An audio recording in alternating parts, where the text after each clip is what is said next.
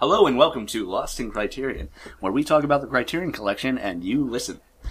We are glad to welcome back once again our good friend Donovan Hill, sitting in for Robocop this week. Can you fly, Bobby? Can you fly, Bobby? Directed by Paul Verhoeven. Are you going to introduce me? Oh yes, obviously John Patrick Dorgan, always with us. Pat, I'm sorry, I forgot you.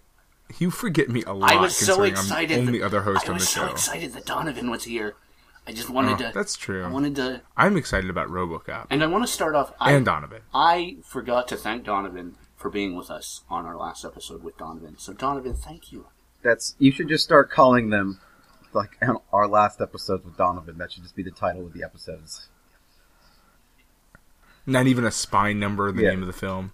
Donovan episode.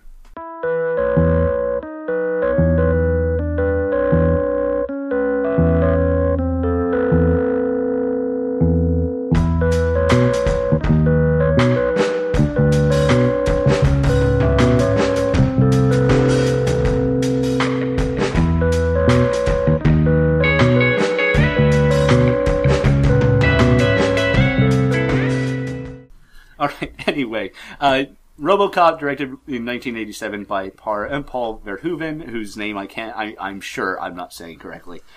Starring Peter Weller, essentially, though Peter Weller we don't see for 90% of the movie. Yeah, starring Peter Weller for 10 minutes at the beginning, and then the dad from that 70s show for the rest of it. Yes. The dad from that 70s show, the greatest movie villain in the history of movie villains. There is a lot to talk about with this movie because it's so... We're going to have trouble. This is going to be tough to do in an hour. It's so ridiculously wonderful. And it is the most 80s film ever made. It is. And it's the most... Okay. Was Running Man made in the 80s? Maybe. Or 90s? I feel like Running Man was made in the 80s, then it's a tie with Running Man for the most 80s film ever made. Okay, Running Man was made in 87, so you're... Okay, there we go. So they came out the same year. There we are. So this movie it takes place in a futuristic Detroit, and it is a ultra-violent satirization of consumerism, of privatization, of corporations, of I don't even know, of mega cities, of gangs, of which is weird. I want to point something out. One of the things I've been reading about lately has been the fact that there are several corporations attempting to set up corporate cities in the United States right now, which I just think is so weird after watching RoboCop this week that I was like reading that in the news. Yes, because it's basically the whole idea that city in RoboCop and any of these cities is being basically able to go back to the company town idea that we abolished for good reasons. Yes, because we were being paid 70 years ago. Company because money. We don't pay people in script. We don't pay then this movie in 1987 actually somehow seems to have hit it right on the nose as far as that's concerned. Yeah. Maybe not the method of getting there with giant robots and things like that. Well, it's very weird because this movie, there's another Verhoeven movie, Starship Troopers, that's very anti-fascist in the same way that this movie is anti-corporate. And that's if you're not paying real close attention, it seems to be a celebration and not necessarily anti. In that it's satirical and subtle in a way. For instance, in this movie, the guy who creates RoboCop, who if there's any hero within the corporation, it's him, is addicted to blow, and is kind of an asshole, and just he is, but at the same, he is obviously an asshole, but he's not a good guy. No, he's not a good guy. He's not a positive character. The only reason he throws out his idea for this other type of methodology is because it was a way to jump to the top, and so he could do more blow with hookers. He's trying to posture himself into a vice presidency. Right, he's trying to put himself in a better hooker and blow situation. And at the same time, the ultimate villain is the guy doing the other project. It's not the corporation itself. And we are that's weird. We're only we're defeating the corporation, and the only way we can defeat him is to have him be fired from the corporation. Right, and it's weird because the corporation is still there, still trying to make a mega city where millions of workers will die in order to build it. Yes. So they're bad, but they're not bad enough to be the ultimate villain. Right, which is actually pretty amazing when you think about it. That a corporation that's prepared to risk millions of lives, which they say multiple times throughout the movie, that this project is not safe. Many of the workers will die. Yeah, it's also a film that where bad enough to be the bad guy. It is. It's interesting that in this film, like numerous times, people who work at this company are just brutally murdered on the job site by the corporation. Like products and or personnel itself, and it is not even like a thing to anyone else working there. They're just like, anyway. So if you'll refer back to the graph, Ed 209 kills like at least 6 or 7 people who work for that company, like in presentations, and no one is even like. No one even seems to comprehend that there might be some sort of legal liability here or criminal prosecution. Right. Because it is such a foregone conclusion that the corporation is immune from all repercussions. Exactly. It's actually pretty... Like, when you were talking about the not-so-subtle underpinnings of, like, that anti-corporatism, well, you get... I mean, it's so heavily there, like, because they also, you hear them constantly talking about, like, who cares if other people, who cares if those people die, and all this stuff. It's like, these people are so absurdly brazen in their attitudes, that they aren't just a satire of humanity. There's no, there aren't people like this in the world. Well, none that are this open about it yet. Right. Give Citizens United like a couple years to get going. But that's the whole notion of the film is if you push it far enough, you could get somebody like this. Yeah. If you let things go far enough, this is what we become. And I like it. I like the weird future that this takes place in because the future Detroit in the city looks like Detroit does now. Right. It's not, I don't think it's supposed to be super future. I always thought this was supposed to be one of those in the very near future. I think it takes place in like 1999. Yeah, exactly. It's one of those. It's the 80s. 1999 is a whole 19 years away. Yeah. Actually, when this film was released, only like 12 years away, and they're like everything will be different. Yeah, I noticed that 80s movies really thought that like in 20 years, the most unbelievably absurd technological advances were going to happen, like in a 20-year time frame, like space travel, flying cars. The sheer amount of architectural and structural redesigning of cities required to make the cities of the early 2000s, according to the 80s, would be like a 200-year project of like the sheer construction time alone. According to 80s films, like as soon as the film, like the day after it's released, everybody's going to tear down every building. And we're gonna burn this shit to the ground and we're going to start all over again. And we'll have it done in 20 years.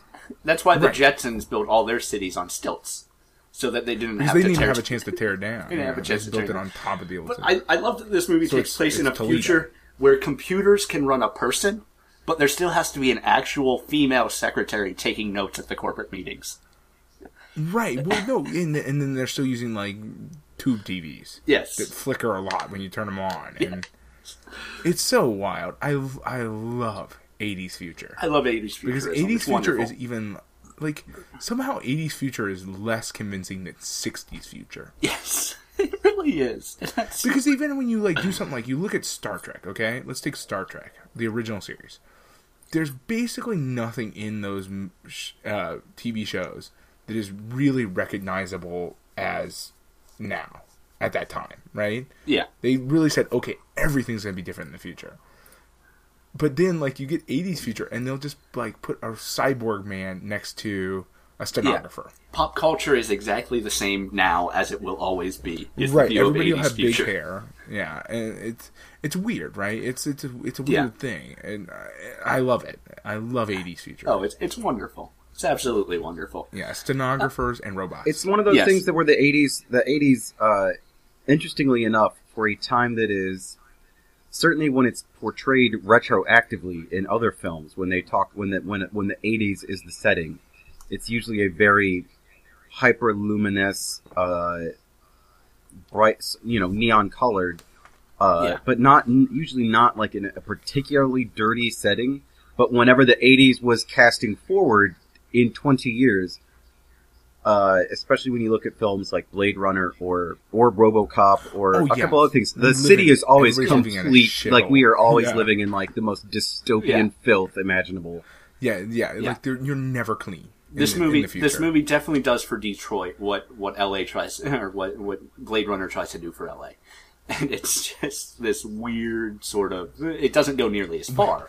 What I gotta point out, though, one of my favorite scenes in the film that made me laugh, okay, that kind of fits into this, is when Robocop stops the boys from terrorizing the woman.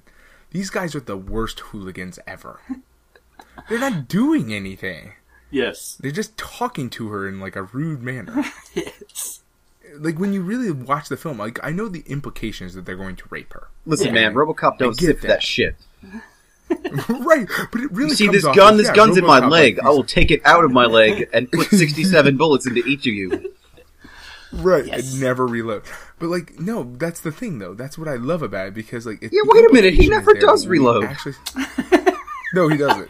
And his handgun is like, it's just a handgun. It's got it shoots 1,000 bullets. It's like shooting burst fire. How does he?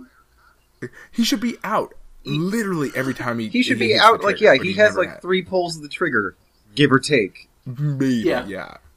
Oh, the 80s. Okay, whatever. 80s films. Yeah, it's the 80s. But like, my point is that like, because it's the 80s and we're still pretty much in a pretty. The bullets come through his hand. It's actually, the magazine is inside him. Yeah, I'm sure. Yeah. That actually, I can totally believe that. But I'm fine with it. What I'm saying is that because of the time that the film was made, they could show literally this man just murdering people. Yeah. And this is ultra-violence murder, okay? Oh, yeah. This movie was originally rated X just for the violence. The scene where, shall we say, Robocop is made, where he meets his terrible fate, is awful. One of... Alright, so in our last Donovan episode, we talked about how I had kind of a fucked up childhood, because my dad exposed me to Kurosawa films, like at an age at which no small child should be.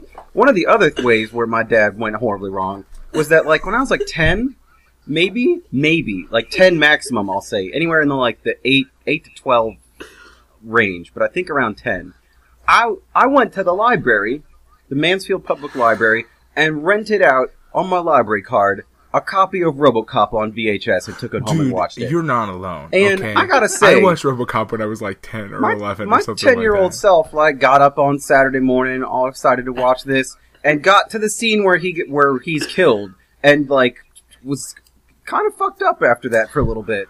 Yeah, it's hard for a kid to process that film. You do not see that kind of naked sadism and violence in movies.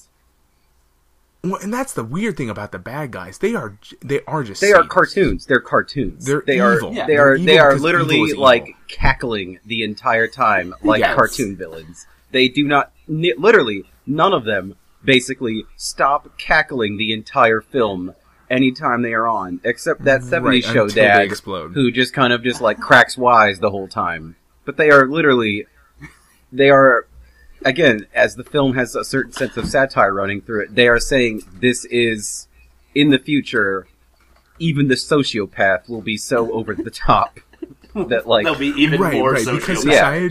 Because society will be so degenerate. Bad that the sociopath will have to kick it up a notch, really step up his game. And there's also the sort of the sense that the wild wolf will bite even the hand that feeds it in that film, where they sort of go, where even their corporate overlords who are sort of hiring them clandestinely can't really control them.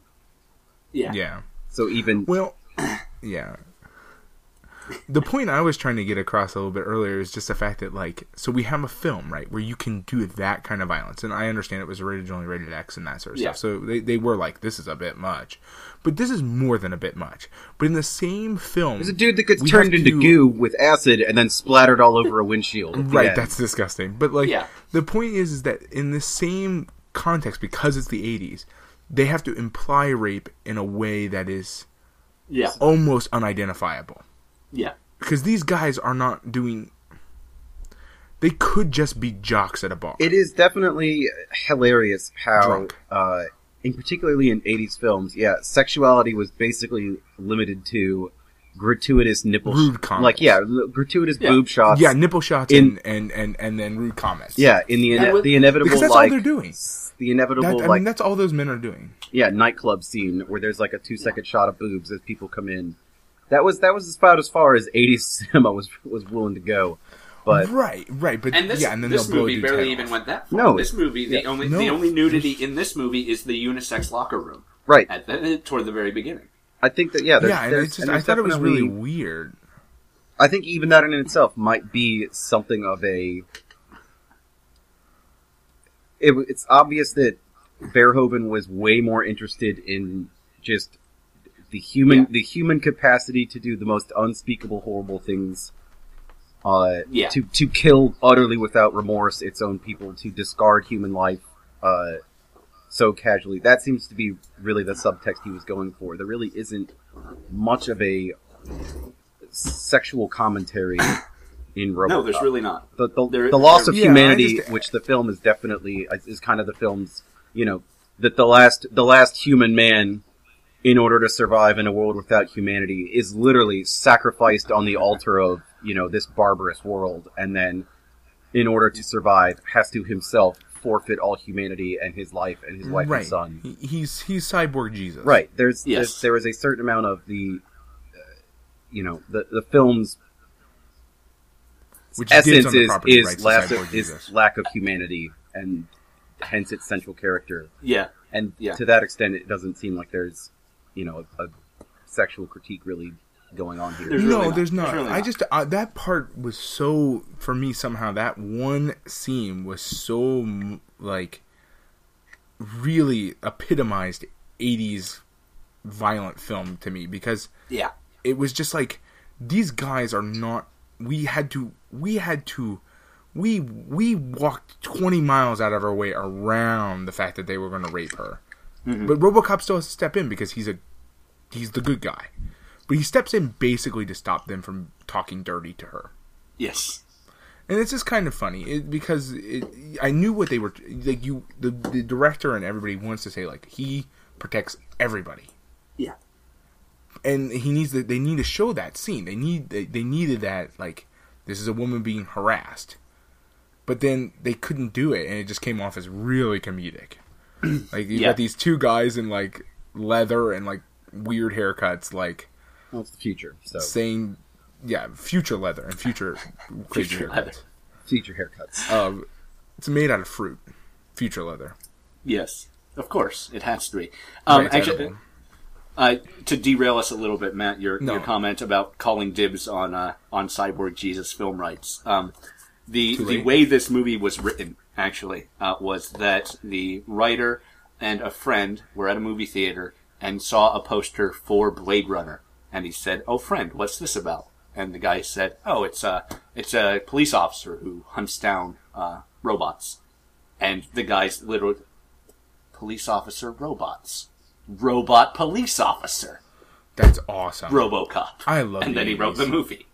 Yes. Here's the thing, like, it's a great... Honestly, the premise of the film is great. In that, like, it's a very simplistic, but you can fit so much social critique into this premise. It was kind of amazing. Yeah, and, even more than, there certainly is that savior motif and that messiah motif. And even more so, it's a modernization of Frankenstein.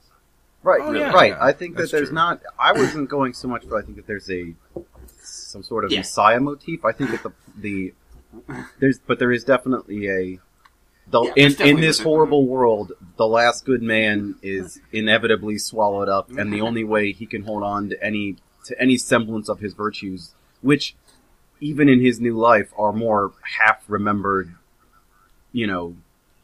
vague things to him than the ideals he once held is to literally be sacrificed and reborn as the worst fate imaginable, as a fate worse than death. Yeah.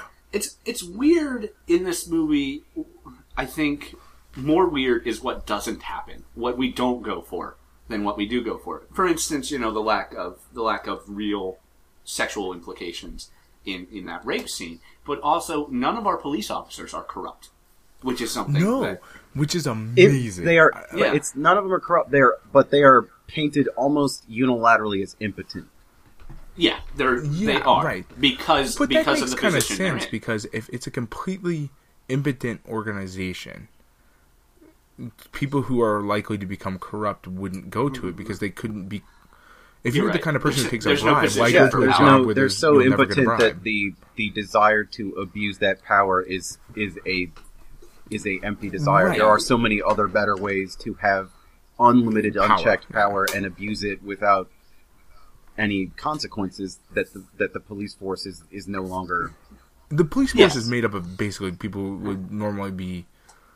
Yeah, I mean, I guess the police. It actually serves to create a kind of weirdly clean police force where they all are either in this job because they can't find any other job. Yeah, it's the guys who couldn't hack it in the traditional power structures. Yeah. Or they're the weird ones like there's a few, like the captain of the station. You also get this weird, like, he's an old school cop. He does this because he believes in justice and things like that. And capital J. You get a few of those. But at the same time, this city is so corrupt that he's incapable of doing anything. That he's incapable of doing anything, and there's no reason to become a police officer to try and infiltrate corruption, to put yourself in a better position. That you just become a bad guy. That's all you have to do. Mm. So I would like to point out that I can't actually the one thing that you do get into when you talk about that, though, and I understand because this is a sort of satirical version of the world, it's going to be like this. But this is a completely unsustainable universe that exists. Everybody is a thief. Who's actually doing any work? No, I think there might. I mean, I may be overstretching it here. I think there is probably some vaguely Marxist critique of capitalism inherent to Robocop. And that this is the nightmare future of capitalism unchecked. Oh no, this is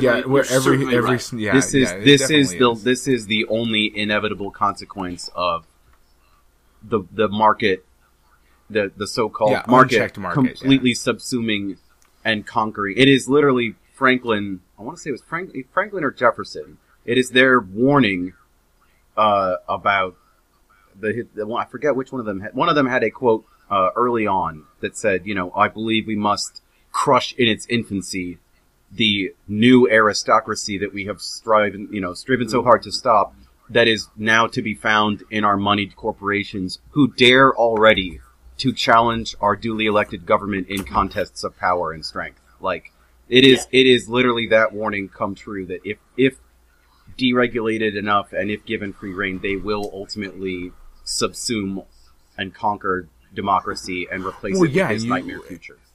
You do get that even, like, that's a pretty, like, kind of in your face, because, I mean, this corporation runs the city, absorbs the police station. That doesn't make any sense. It absorbs everything. There is nothing in the city that is not at its beck and call. Right, and they talk about, we were able to, like, they said we couldn't profitize this, in that video display. They said we couldn't profitize this. They said we couldn't, I forget all the things he names. It's like weird stuff. It's like mattress sales, or so. I can't remember what he actually says, because it's all like, okay, like you said we couldn't get a profit out of the post office.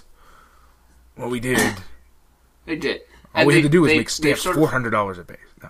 It's weird, though, because, like I said, there's this weird anti-corporatism that at the same time it's not ultimately the bad guy, in that when they buy the police department, it's not in any way to just make things easier for them. Right. They are striving to stop crime. Right, because you have to imagine that this corporation suffers from the same crime that seems to be the only activity in this city. Well, there's a certain element. You get the great moral outrage here is that they bought the police station not so that they could help keep a police station funded. They bought the police station because, to some extent, crimes that might risk affecting them would therefore hurt their profit margins, and they want to be able to redirect the police station at will. Exactly. They would, right. You get the sense that they would happily order the police station to let the orphanage burn down if there were hoodlums hanging around the CEO's limousine. Yes. Right. Yeah, you do get that. I think that is valid. Yeah. I also like the sort of Huxleyan entertainment within this city, in that the news spends a minute advertising a game called Nukem and 10 seconds talking about World War III's nuclear repercussions. So it's all about the entertainment. Why value. Is that game not something we can play? I think that game needs to be played, except it doesn't seem really fleshed out in the commercial. No, it doesn't. We would have to create the rule system, but yeah. It's kind of played like Battleship. It's Battleship, but with nukes and a bunch of other weird stuff mixed in. Yeah. We definitely need to study that really hard and bring that move. I'm sure someone's already done it. I'm sure they have. We could Google that. We could probably later. look the rules up on the internet later. Yeah. But yeah, and then I'd buy that for $1. You would. Even their sitcoms. What does that even mean? It's catchphrase. It's pastiche. It is making fun. It is the Bob Barker, the hellish Bob Barker of the future. Yeah, that's what I was trying to figure out, because they keep doing that, and is it just because the idea is that even entertainment has devolved to the point where this catchphrase is funny because it's a catchphrase? Yeah, it's this Benny Hill with a catchphrase thing, and it's not funny because it's funny. It's funny because everybody laughs because they know it's supposed to be funny. Yeah, it's supposed to be funny, and maybe when he first said it, it was funny. But maybe they're also mentally deranged and stupid at this point that it is funny. By the time we've heard it 5 times within the movie itself, you're already like, funny. My God, what's going on? Stop. Please stop showing me this. But I gotta admit, while his phrase was frustrating, the situations that this man kept finding himself in, how is this a comedy? This apparently is just a really low budget porn. Yes. Well, that's why I said it's very Benny Hill. It's that's true. Yeah, it's very yakety sax playing while he chases big breasted. Yeah, nurses. there's a consistent every single time anything happens with him. There's always just oh ho ho ho, here we go again. Which it's just the whole thing is just supposed to be absolutely. It is nonsense. It's garbage. It's lowest common denominator filth of the worst kind. Ergo, it is the exact sort of thing that will be broadcast nonstop. broadcast insensate and nonstop through the hellish corporate future world. It is. Yeah, it is and I can buy consumptivist garbage. Buy that for $1, but it's that there is nothing to it. That's the point. My issue with it is that most of the things that you see in the film are basically kind of taking something that probably the director saw and taking it to its just absolute extreme, right? And that is too. But was 80s TV like that? I just don't remember 80s TV that well, and so it's kind of was it all pastiche and catchphrases and meaningless nonsense? Well, you got to think about. I just don't know. I think early '90s, late '80s, early '90s sitcoms. You might be able to remember a little better, and they all grew out of. The late '80s was kind of the heyday of the American sitcom, and we have. The beginnings of things like Family Matters. I guess you do get it. You do get it. Did I do that? Where it's this isn't funny. This is funny because you told us it's supposed to be funny, and there's a laugh track. Yeah, it's the. I guess you're right. It makes sense. It's like if you watch the. What the hell is it? There's some horrible show. Big Bang Theory. I watched someone who had taken out the laugh track of a given 7-minute clip of Big Bang Theory, and it is the most horrible, badly written, not funny garbage imaginable. But the whole point is that's because they just tell you to laugh. Right. If your comedy needs a laugh, it's funny because funny because it's this character. So everything he says in juxtaposition to this character is default funny. Also, we're telling you to laugh. Yes. Yeah, so I guess he did. Yeah, I guess the director's right. I was just trying to remember like 80s TV, and I'm like, was it all Benny Hill-esque that bad? I don't know. It wasn't that bad, and this is an exaggeration of that, but it's still, it's very think of Saturday Night Live. Once they have a character who likes who clicks, we just stick with that character. We see him forever. Yeah. Until the actor quits. And goes and makes a crappy movie. Based on the character, which finally kills it, and that's the point of making the movie, I think, for the actor. Probably is, I don't want to do this character anymore. Al Franken finally got tired of being that Stuart Smalley, so he made a Stuart Smalley movie, and now he's a senator. So there you go. So this movie, freakishly enough, kind of a good one. One that really seems to pay a lot of attention to, to the stuff that most of them don't pay attention to in terms of the actual mechanical details of working a government. So I'm constantly pleasantly surprised that dude turned out to be actually a pretty good government public servant. Well, gosh darn it, people like him. They do. Some people do. Some people. So, back to anyway, Robocop. Back to Robocop. Do we want to start with do we want to start with just the scene where he's killed, that entire scene from start to... Can we just start with "Can you fly, Bobby"? I think we should just start there. "Can you fly, Bobby"? The best line in any cinema ever. Sets the tone for this film. It does, so well. Which is weird. Sets the tone in a what would normally be a really boring and sort of overly past. It's a thing that could have been done so poorly because we get it. It's the old, here we will establish the bad guys are really bad because they will heartlessly kill their own for shits and giggles. But it's done with RoboCop's, characteristic sense of just absolute bananas pointlessness, that it actually does work as an effective way to characterize these men we've just met instantaneously without being the cliched Darth Vader choking out his lieutenants. Now you can tell that Darth Vader really is a bad guy. Yeah. Right. Yeah. Or the Bond villain that, all about that. Like, we're going to paint these guys in exclusively primary colors. Yes. We own no shades. Yeah, everyone's very flat in this movie, but they're supposed to be. Yeah, flat. and that's great. It works out great. It's wonderful that everybody is so disturbingly humanless. Yeah. And in that regard, we go from throwing your own underling out of the back of a moving car in order to try and stop the police chasing you. And for really no reason. What did Bobby do? Bobby was just there.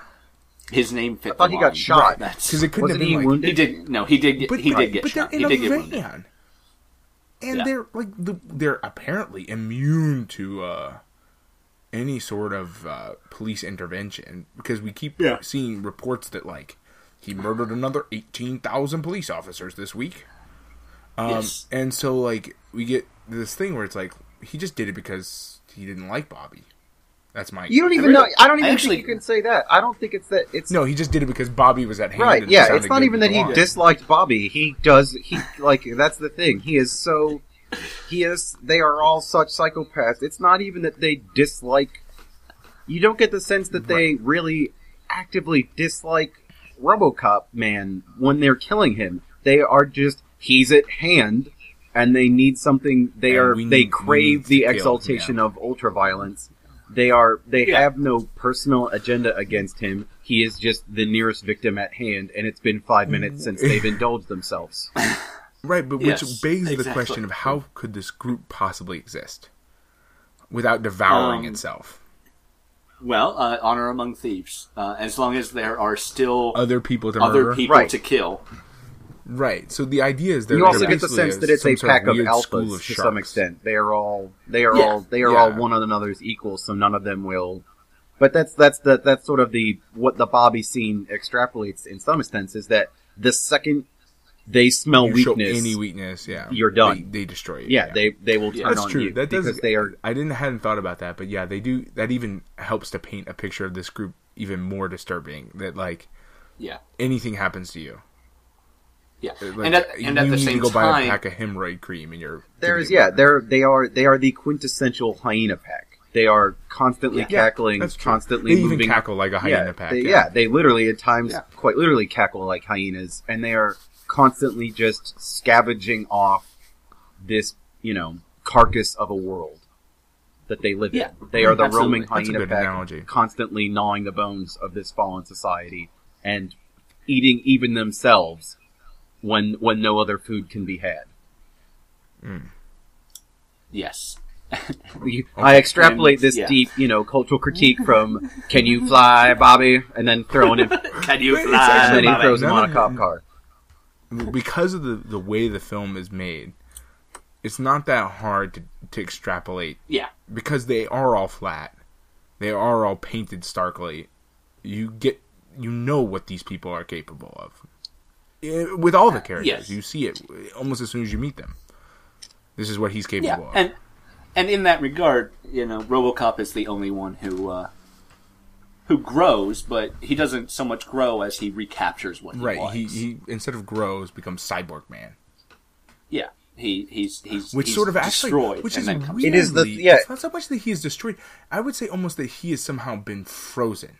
He's in their own special way with the cyborg thing. They froze him in place so that he can't devolve, because this is a society that, despite the nonsensicalness of the term devolve, is evolving negatively, I would say. And he is frozen in place as something that is not falling apart. But in order to get there, he had to go through the most horrible. He had to be destroyed. He can only be preserved after he's utterly annihilated. Yeah, it's weird. I will say that one of the things that really sold me on this movie is the sequence where he is being rebuilt. Because he's killed and we go to black. And we slowly, and it's all first person from his perspective. Get some reality for the next 10 minutes. We get this and I love those scenes. Those are really seeing great. again, and everybody talking about him, as if he's nothing. He's just a machine, because that's what he is. We are in the viewpoint of the machine as we come back, and it's 5 to 10 minutes of that sort of grainy vision. The interface popping up with digital interference and all the readouts, and he comes back and he comes back, and then he picks up the gun and does the same gun spin that Murphy did, and it's his first sign that he's more than what they think he is. He has some personality left. Yeah. Which is, by the way, there's so much good in this movie. There is a lot of good in this movie, but man, were the 80s bold in what they would imagine. So bold and yet so not forward thinking. Like, again, we get stenographer, and then we get we can erase memories and replace brains, and just wild. I love it. I love that kind of futurism where you're like, oh, but we'll still be using this piece of crap over here. We'll still be using typewriters, but this guy has a gun in his leg. And this guy has a cyborg brain. Yes. And the can we get someone to design an interface that actually works the way his does, where it's just a death spike you plug into a computer? How does that work electronically? Which one? Wait, what? His death, the little spike that comes out of his hand, which is how he interacts with the computers, even though no one else exhibits that same sort of thing. Yeah, nobody else has that technology. But yet it's compatible with every piece of technology he runs into. Yes. Is he literally just stabbing into the computer, or is there actually a port that he's using? It's like... Wait, what move... Oh, man. This sound... I'm going to say that is borrowed. Because I swear to God I've read in a book or something the term data spike. And not referring to the amount of data spiking, but actually as an interface type. In some book or something I read somewhere. It sounds super like nostalgic, familiar, not nostalgic, familiar. I don't know what that. I just swear I've read it in a book or something where somebody was like, plugging in data spike. I think the term data spike actually means something. It does. It does. But I'm talking about referring to a physical object being plugged in. There was some book or something I read that had that in there. I have no idea. And maybe they borrowed it from Robocop. Well, it's unfortunate because I would probably in this group I'm probably going to be the one who would know, and I don't know. Yes. So I certainly don't. So let's stop talking. Yeah, sorry. It's just it felt really familiar when I saw it, and not. To some extent, I think that there's a humorous analog between that thing R2-D2 always is plugging in to things that just no matter where he goes, even like when they're on Cloud City, R2-D2 can just bust out his thing and completely hijack the entire city's computer system. But when Robocop does it, because it's a Paul Verhoeven ultraviolent movie, his isn't just like a little thing he spins in. It's literally a spike that he punches into the computer and or people. Right. He is or through the bad guy. it's even his act of receiving data is an act of like unchecked visceral violence. Yeah. Well, yeah. He doesn't download. He stabs the computer. Uses a weapon. Yeah. Yes.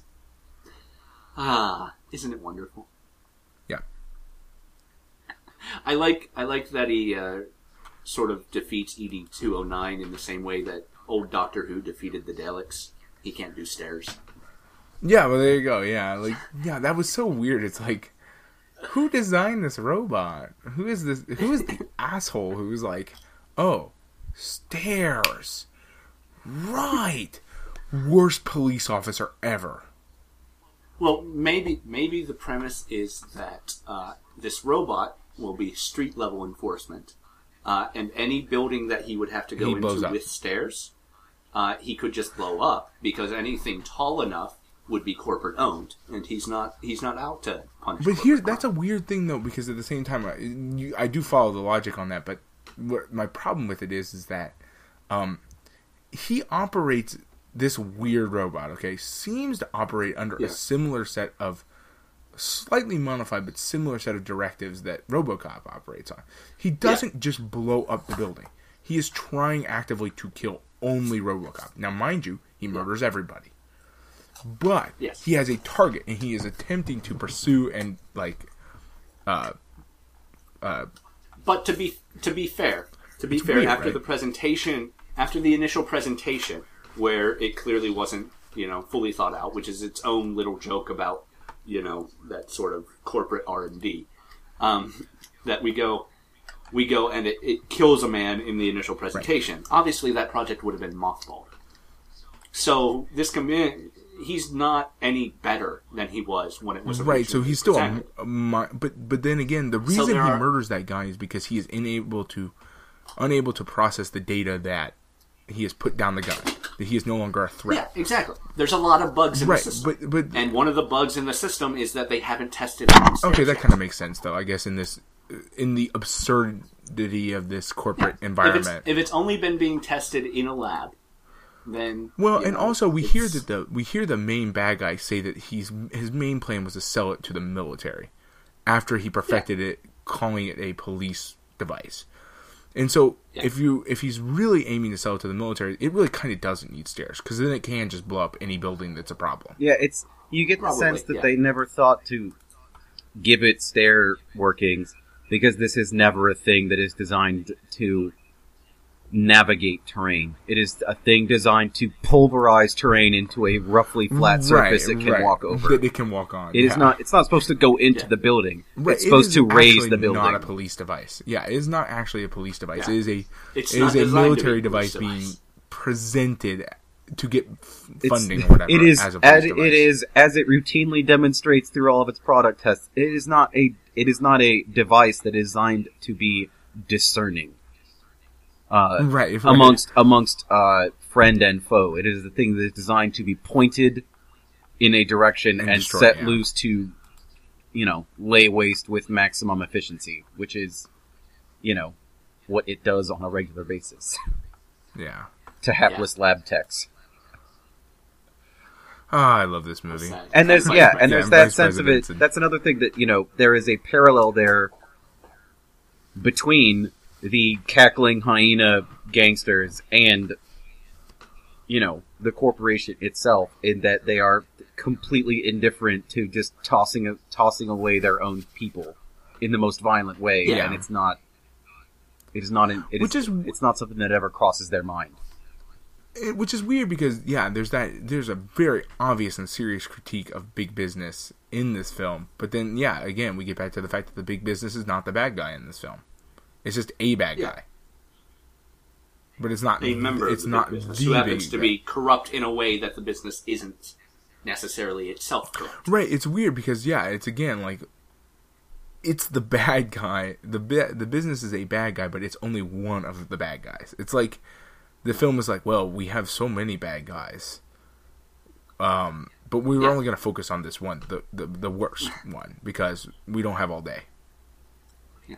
But even the CEO, he understands that Robocop can't act against our main bad guy when, he tells him as much. And so Robocop plays the recording of him admitting that he murdered Norton, the other guy, and the guy who created Robocop. He had him killed, and that, gets him fired, and then he can be brought to by being shot and thrown out of a skyscraper. Yes, but at the same time, there is a certain morality, that the CEO has. You get the sense that the CEO he has an internally consistent morality. Which is that these are the things that are hurt the company are bad.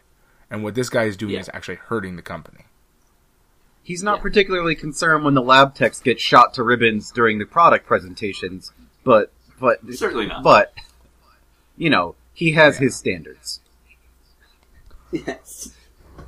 Even evil has its standards, I guess. Yeah, that's what we get to, It's... Except for, our main bad guy, the dad from that 70s show, he has no standards. No, actually, even he has standards, because no one can be his equal. Because when the other guy shows up with a car just like his, he blows it up. Yeah, well, he has an internally consistent psychopathy. Yes. But even he's the alpha of all the alphas. Which is weird, because and those it's guns, a weird actor those to guns pick they from, have. That, but yeah. Well, he doesn't... Throughout the film, he does a good job, but he's the least threatening man on Earth. Because he looks like a dad. It's true, he does. And even there, he looks like a dad. But but the guns, the blow-up things. The guns they have. That are basically like tank shells. The ones that are designed... Yeah, they're designed to look like these, hyper... sniper rifles. They even have a scope on top. But if you tried to fire that thing actually using the scope... You'd lose an eye. You break your head. But there's no recoil on them. There's no recoil on them either. I think they're... somehow they designed some sort of plasma weapon or something. I don't know. It's the 80s. Why not? It's not explosive rounds. It just literally... excites the atoms until they explode themselves. Yeah, exactly. I think that's what's got to be going on, because you can't really otherwise justify an explosion that large using anything that would even be remotely bullet-sized. Mm-hmm. Those things would have to be literally launching tank shells. Yeah. And then that's obviously impossible. So I'm going with plasma. Yeah. I'll do it. Why not? I do like... This movie has Robocop in it. It's the name of the film. Yeah. Plasma cannons, not unbelievable in Stenographer plus Tube TV plus Robocop Cyborg Killer. Okay, this universe can have anything. I like that the few implications of sexuality in this movie are always sexuality as violence. His data spike, for instance, is a very phallic thing it's totally in what he does. But also the way that they use those guns when they get them are all cartoonishly. Everybody's all. And reeking of sexual violence. Yeah. Yes. It's a very repressed culture. They hold them at their waists. Not even at their waist. They hold the guns so that the shoulder of the gun is at their crotch. Right, which is thank God it doesn't have recoil for them, huh? Yes, it is a good thing that the guns do not have, which would have been a funny scene. It would have been really awesome if one guy had just been hilarious. Had his entire groinal region removed by the gun. Oh, don't want to do that. Yes. Use your shoulder. But then again, if it could do that, it would probably remove your shoulder too. So, I guess this gun is impossible. Unless it's a plasma rifle. It is. But at least those super guns exist so that ED-209 can be killed. Right. Insert only way to make sure that the plot works. Which, by the way, what is it? ED-209, right? Could he be more shark-like? I know that's the idea, but they even make the behavior when you get a face shot of it, it's a shark, and then it is that point in a direction and watch it eat things. Sort of, It's so I do love ED-209 mainly because all of the models in this movie are great, and they're done by a guy named Phil Tippett, worked for Industrial Light and whatever ILM, Light and Magic. Light and Magic. He won an Oscar for Return of the Jedi, and now he's doing RoboCop, and it's simply marvelous. It's beautiful. But I love all the special effects in this movie. I absolutely love, except for the melting guy. I could have done without. Yeah, I did not enjoy that. That was especially when he splatters. Did we really need that? We did. Well, it's further sort of, there's this abandoned steel mill. He also did Howard the Duck. Oh, sorry. Yeah, it's full of barrels of industrial waste that are just sitting there. Oh, man, you gotta love this city. Yeah. I mean, it's just further, anti-corporatism sort of things. That there's so little responsibility here because there's no government interference because the corporation owns. And you said we couldn't make the government profitable. Yes. So instead, they just Adam, that there is a 2013 RoboCop reboot which will star Joel Kinnaman, whoever that is, Gary Oldman, Sam Jackson, and Hugh Laurie. Yeah, it's interesting who's involved. That is the bizarrest cast for a RoboCop reboot. I think didn't Hugh Laurie say no, and they got somebody else to take his place? I feel like I heard I feel like I heard that Hugh Laurie dropped out. I don't know that. Yeah, for certain. I remember reading it. Let me see if I can. I feel like actually Gary Oldman replaced Hugh Laurie. Yeah. No, Michael Keaton. Michael Keaton is what it says on a lot of our Google results. Yeah, Michael Keaton replaced Hugh Laurie. I do remember him playing character Raymond Sellers. I don't know who Sellers is. Names aren't important in this. Anyway. Oh man! Anyway, I'll tell you what I am going to do. Keaton. I'm going to totally make this ED-209 my background on my computer screen. There you go. And this is the portion where Pat Googles things for our conversation. Hey, only because usually we are poorly informed. Who the hell is Joel Kinnaman? Joel Kinnaman is some guy, Let's not talk about this remake anymore, please. Listen, the remake is terrible. All right, we don't know yet. I haven't seen it. And it shouldn't exist. No, it shouldn't exist. There's no reason for it to exist. Can we agree on that? He shouldn't exist. Joel Kinnaman was in The Girl with the Dragon Tattoo. Apparently there are amusement parks with the ED-209 model where you can actually see it. I see... This dude, the guy who... Joel Kinnaman, apparently in a ton of weirdo Swedish stuff. Because, yes. He's in Johan Fagbarn Torren. And Organisatia Quayan. So, good for him. Great. Good choice. It would seem he's probably Swedish then. And you know what? They should just bring Peter Weller back to do it. Except he's too busy hosting History Channel specials. Man, after you've been where he's credited as Peter Weller, Syracuse University, where he's an assistant professor of history. Because Peter Weller is an amazing man. Is that what he did after RoboCop? Was just go, you know what? I've done it all. I think I'm going to become a history professor. He is living. He is the living Buckaroo Banzai. And since he was Buckaroo Banzai, it's fitting. And I'm so glad it happened. Man, we're not even talking about Robocop anymore. That's okay. We're talking about Peter Weller, and he starred in the movie, and that's fine. All right. Is there anything else we can throw out here about Robocop? Everybody should watch it. We love this movie. Of the movies where it doesn't really make sense that they're in the Criterion Collection. This is wonderful. And I'm looking at you, Armageddon. I think there is a straight-faced argument to be made for RoboCop's inclusion. It is a film that is if nothing else, the visual effects. Well, yeah, it is a film that is seminal for its depiction of dystopian ultraviolence in the corporate near future gone mad, which is certainly is a genre that enjoyed a lot of commercial success for a good while there in the 80s, and RoboCop is the seminal incarnation of that particularly bleak look at the future. Yeah. And then combine that with you're absolutely right.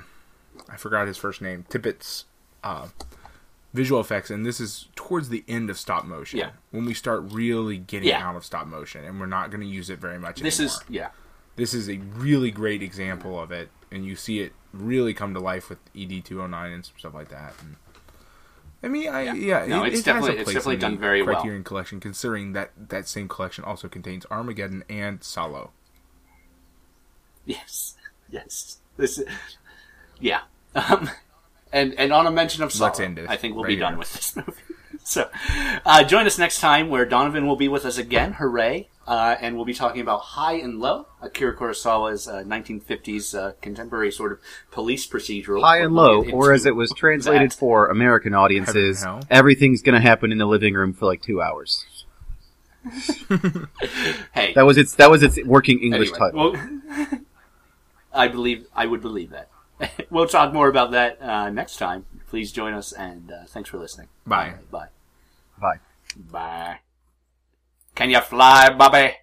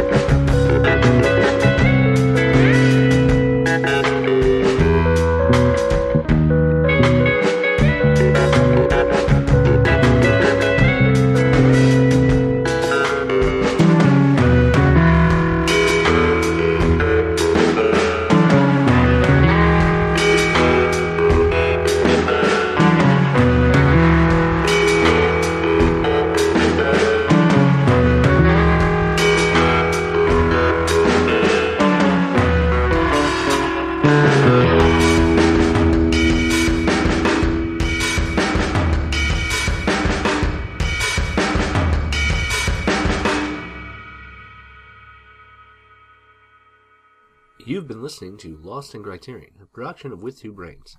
The show is hosted by Adam Glass and John Patrick Owatari Dorgan. Jonathan Hape did the music, and Adam Glass also edited it all together. Feel free to contact us by email via lostincriterion@withtwobrains.com or join us on the web at www